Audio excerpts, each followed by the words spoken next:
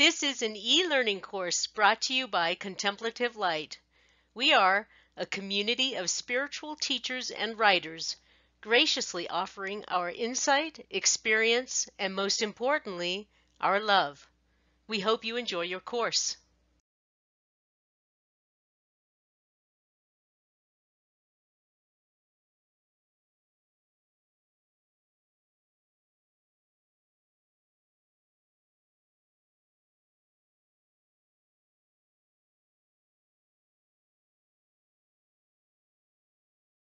And so now we come to one of the more well-known mystics in the course, Saint Francis, whose life we have a much better understanding of, a much more thorough documentation of this late 12th, early 13th century Christian mystic. In our categories of mystic, the visionary, the lover, the unitive, and the iconoclast, Saint Francis, maybe even more so than any other, fits squarely in this role of the lover. He is kind of transformed into divine love, not as an abstract concept or one who has kind of removed themselves from society, like a Richard of St. Victor, who was more scholarly, more of a teacher, more of a thinker. But we have Saint Francis, who communicates the divine love to others, specifically those in need, the poor. Francis was the son of a wealthy merchant of Assisi, and early in life, something of a kind of a common youth, something of a womanizer, a carouser, partier, but then was engaged in a battle, and this border dispute, was taken prisoner and spent a year in a cell. There came down with some kind of sickness, and also he had time on his hands while a prisoner to reflect on the meaning of life. As he's sick, he's also reflecting on the frailty of the human body.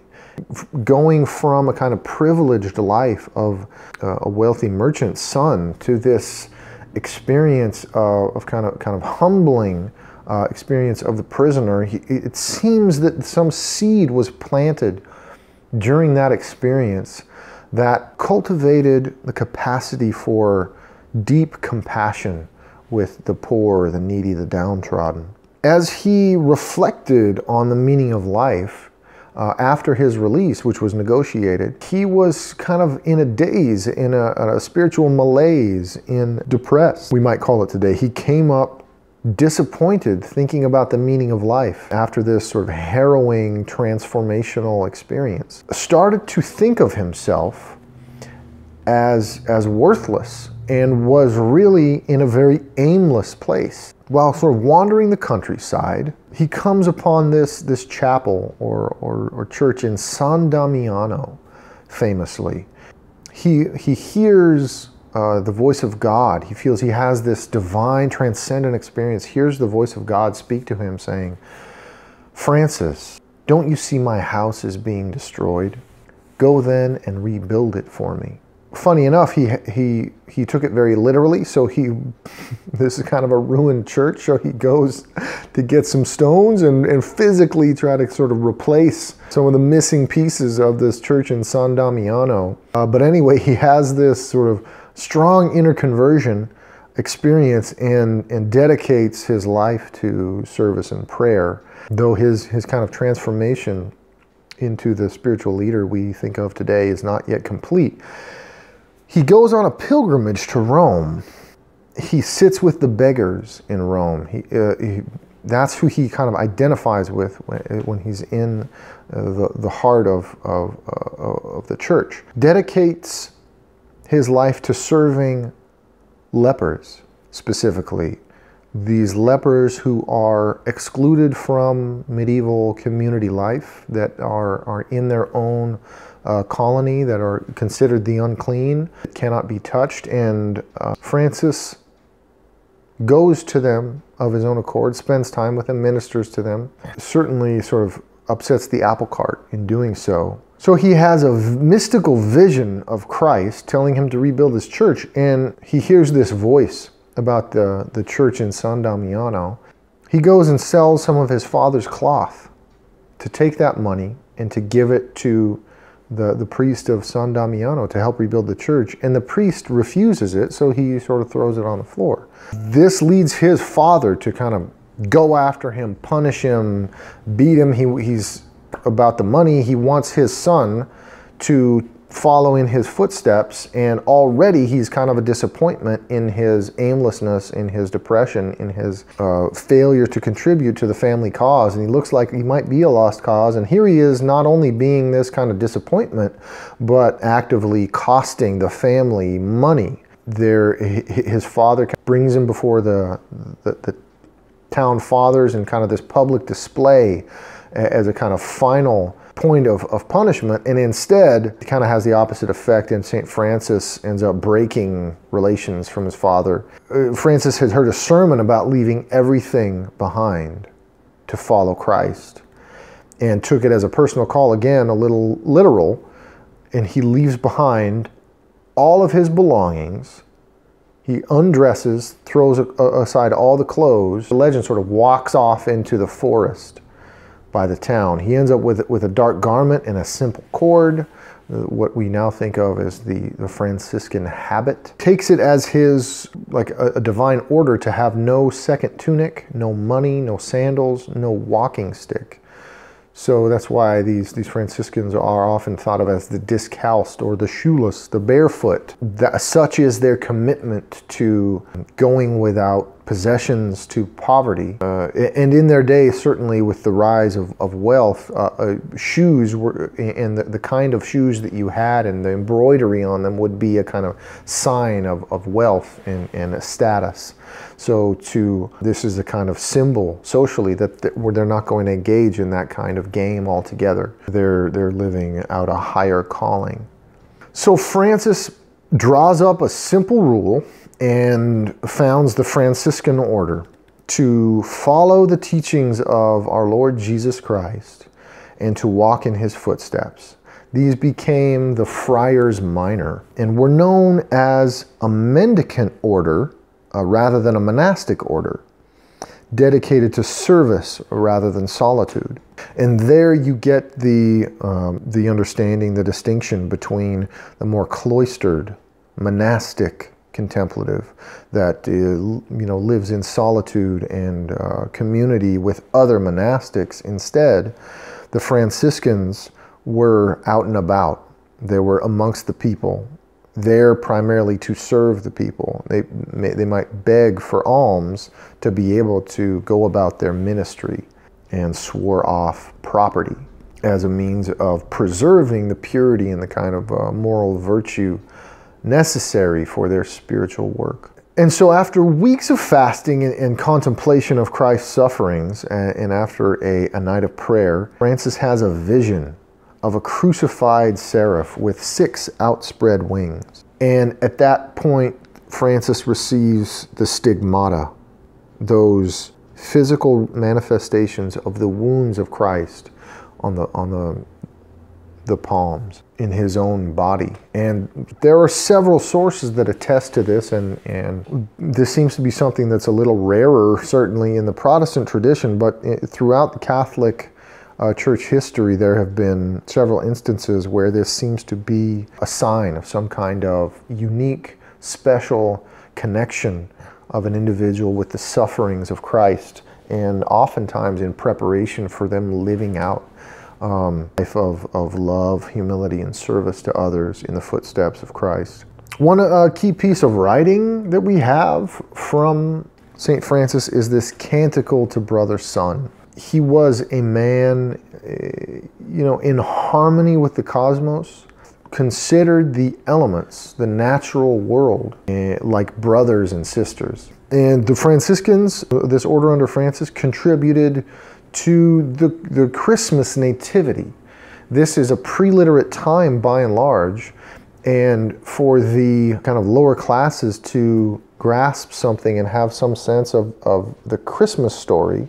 Again, Mass at this time probably mostly in Latin, not the vernacular local language. The Franciscans had this practical contribution of the nativity scene, so that the local townspeople could kind of participate and get immersed in the Christmas story. They also contributed the Stations of the Cross. So even today, if you go to monasteries, and oftentimes at a parish or church, there are these Stations of the Cross that allow a participation in these different kind of scriptural moments of the walk up Calvary toward the cross, and that celebrates the humanity of Christ to the layman.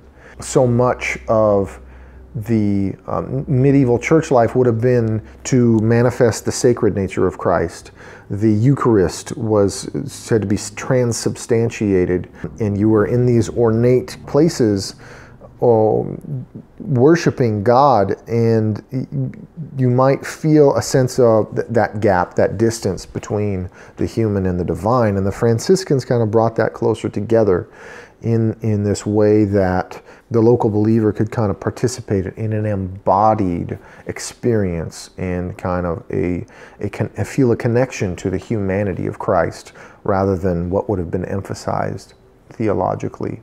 So much of Francis's teaching was in that vein, much more practical than intellectual. Most of the writing we have on him is written about him in his life versus his own writing, which is sparse but powerful, like the canticle to Brother Son. He preached and he served and he prayed and had a sense of God's all-pervasive, all-pervading presence, and saw all people as children of God. And you really get this sense from these stories of St. Francis of the kind of divinity of his love and wisdom and humility and generosity of service. He wanted to know the uncreated Father of all things through all of creation, especially the humanity of God's Son, Christ. And he saw all creatures in praise of God, and that as humans, we participate in that process of praise and are stewards of that creation to help facilitate that.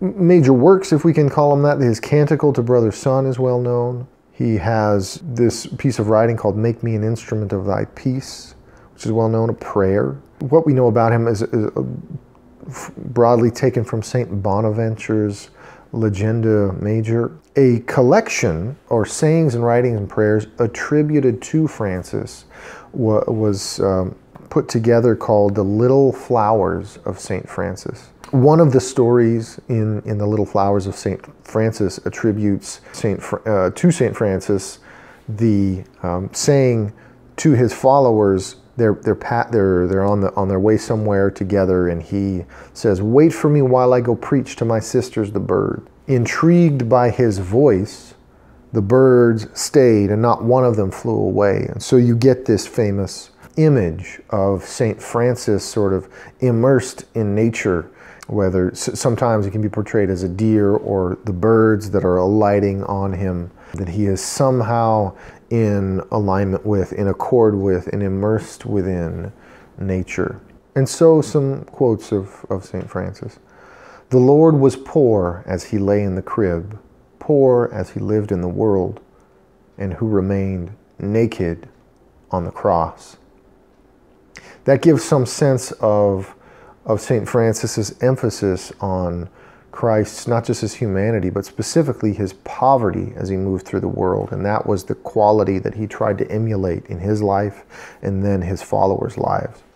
And he seems to have this center of gravity that draws others to him, and they live out this creed or practice rather of providing service and love to others.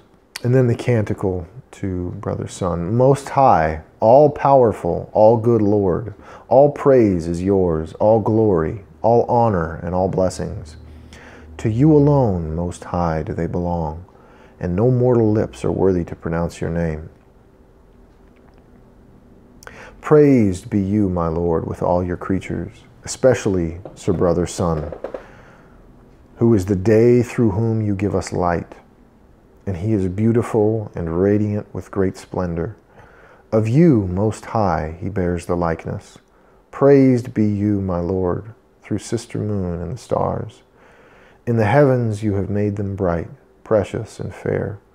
Praised be you, my Lord, through brothers wind and air, and fair and stormy, all weather's moods, by which you cherish all that you have made. Praised be you, my Lord, through sister water, so useful, humble, precious, and pure. Praised be you, my Lord, through brother fire, through whom you light the night, and he is beautiful and playful and robust and strong. Praised be you, my Lord, through our sister, Mother Earth, who sustains and governs us, producing varied fruits with colored flowers and herbs. Praise be you, my Lord, through those who grant pardon for love of you and bear sickness and trial. Blessed are those who endure in peace. By you, Most High, they will be crowned. Praise you, my Lord, through sister Death, from whom no one living can escape. Woe to those who die in mortal sin. Blessed are they she finds doing your will. No second death can do them harm. Praise and bless my Lord and give him thanks, and serve him with great humility. And so that canticle sort of famously encapsulates these qualities we identify in the life and work and service of St. Francis of Assisi.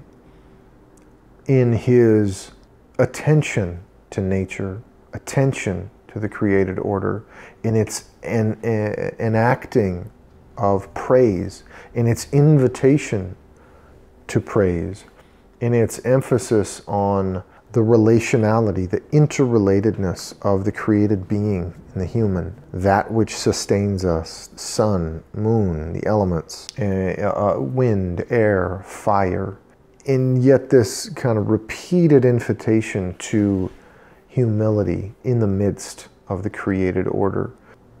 And also this arc, this life cycle, he invokes not just this beauty of flourishing life, but also sister death, and includes that in the kind of this holistic appreciation of what we go through as humans, not just existing with the created order, but this looking forward to death. But there's a light touch with all of it.